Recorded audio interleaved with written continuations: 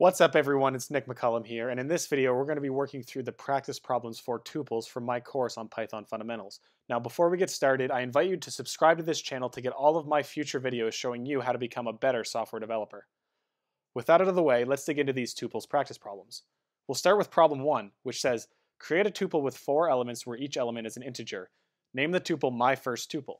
So to do this, we will start by writing the variable name, which as specified is my first tuple.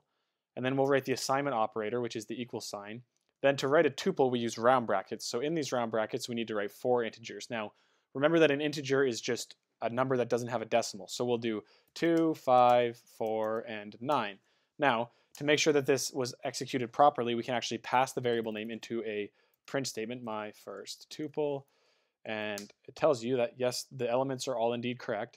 And if you want to do some type checking to make sure that this variable is actually a tuple and not a list or some sort of other data structure, you can actually use the type function. I haven't really discussed this in the course, but this is a nice trick to make sure that the variable you're creating actually has the type that you want. So this should return tuple.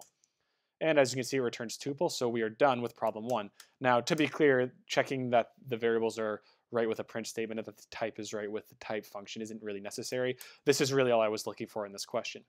Now let's move on to problem 2, which says create a tuple with 3 elements named my second tuple. Make the third element a tuple, and the other 2 elements can be whatever you'd like. Okay, so first we will write the name of the variable, which is my second tuple.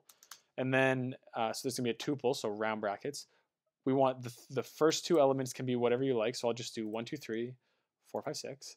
And then the third element needs to be a tuple. So in here we'll pass in 2 more round brackets, and just to make this interesting, we'll make this a tuple with 2 elements, where the 2 elements are the same as the first 2 elements of the parent tuple. So 1, 2, 3, 4, 5, 6.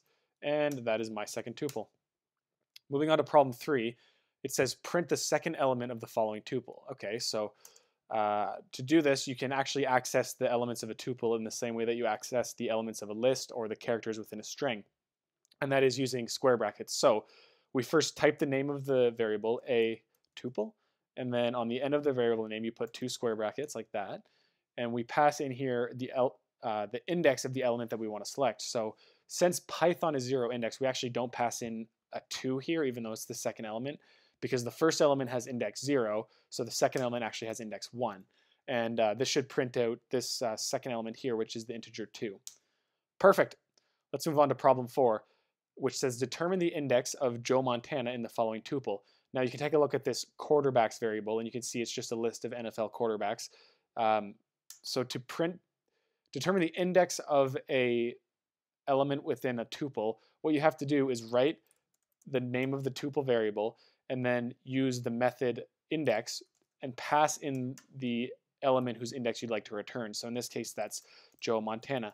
Now what this function does is it will actually search through the tuple, find the first instance of Joe Montana, and then return the index of where that Joe Montana instance is. So if you look at this tuple, you can see the indices here are 0, 1, 2, and 3. So Joe Montana is actually at index 1, and that's what this method should return. Great, 1. So that's problem 4. Problem 5 says, count the number of times that 5 miles occurs in the following tuple.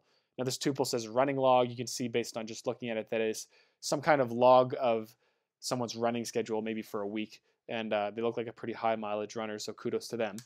To get the number of times that a certain element occurs within a tuple, you can use the count method. So to use a method, we first type the variable name like this.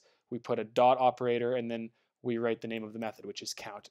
Inside these brackets, you need to type the element whose occurrence you want to count. And in this case, that's 5 miles. So if you look through this tuple, you see there's 1 5 miles, 2 5 miles, and that's it. So this method should return 2. Perfect. So that's the end of our tuples practice problems. Thanks for watching this video, and be sure to subscribe if you want to learn more about how to become a better software developer. Thanks.